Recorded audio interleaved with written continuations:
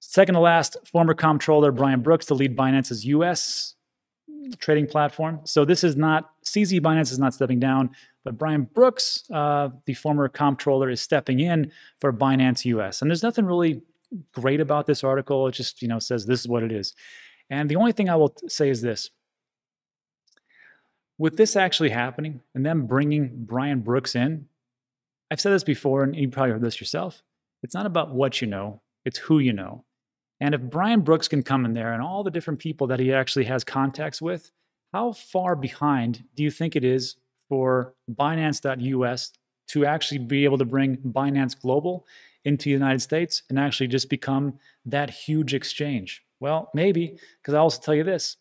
Binance just hired former U.S. Senator Max Baucus, who served Montana from 1978 to 2014. So again, if you're looking for regulation and to be able to get and to move into different parts of America, why wouldn't you just hire somebody like this to bring things into the forefront? So I got to tell you, if I was Coinbase, as good as they're doing, you got Binance right on your heels, and they got a lot of people behind them. Anyhow, let me know what you think about that in the comment section. I think this is a beautiful move by Binance, especially to really capture a ton of market share, but only time will tell. And then let's finish up, shall we? So, talking about articles, Bitcoin price, and everything else, we've seen quite a slump lately, right? 64,000 just a couple of weeks ago, and now we're at sitting around $54,000. So there's always going to be somebody who says that the Bitcoin price is going to be just fine. This is Willy Woo. He talks about that there's a line of support, which is the $1 trillion market cap, which is like the line in the sand. And of course, he goes through technical analysis and talks about how great it is. And there's this line of support here around 52,000, which is the same thing I've heard a lot of TA people talk about. Who knows? Then we move forward. JP Morgan is talking about how bearish they are in Bitcoin. This is Nicholas Panagertsoglou, pretty sure I nailed that name.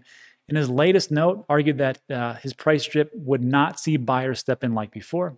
Futures positions unwinding, they would not reverse, and thus overall interest in institution Bitcoin bets would now fade. And he states, momentum signals will naturally decay from here for several months, given their still elevated levels.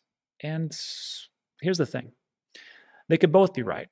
Who knows? Willy Woo, TA is just an indicator, and it could actually be. Then you've got, JP Morgan coming out and saying, you know what? We don't think it's gonna make it, it's gonna go down. It's amazing how JP Morgan always tries to push this price down for Bitcoin. I don't know if you see it, but it seems like every time I turn around, JP Morgan's like, it's not gonna make it, it's gonna fail, it's gonna go down. It's like they're trying to pull the train back to get back into cryptocurrency.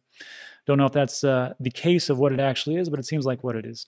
But I just remind everybody again, these things that we see, these corrections, these dips, they're all normal. And this is not the traditional market space. Remember, just like in 2017, you've got uptrends. Look, even when we finished out in 2020, Bitcoin was around $29,000.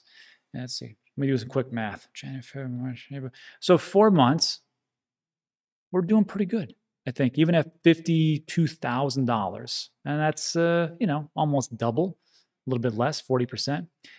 Just remember, we are in a very, very early start of this bull run. We're only around mid-April, April 20th.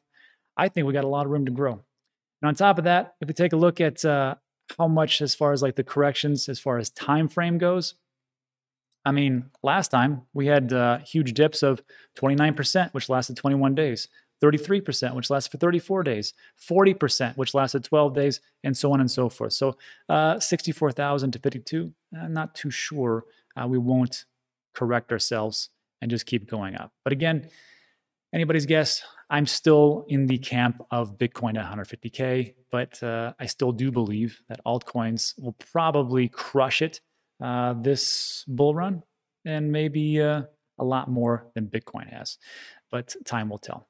All right, so that is it for today's news and stories. First of all, if you made this far, thanks for sticking with me. I appreciate it. If you liked the video, found some value, give it a thumbs up. Also consider subscribing. All the stories we talk about, usually time sensitive, and that usually helps out the channel a tremendous amount. So thanks so much for watching. I appreciate it.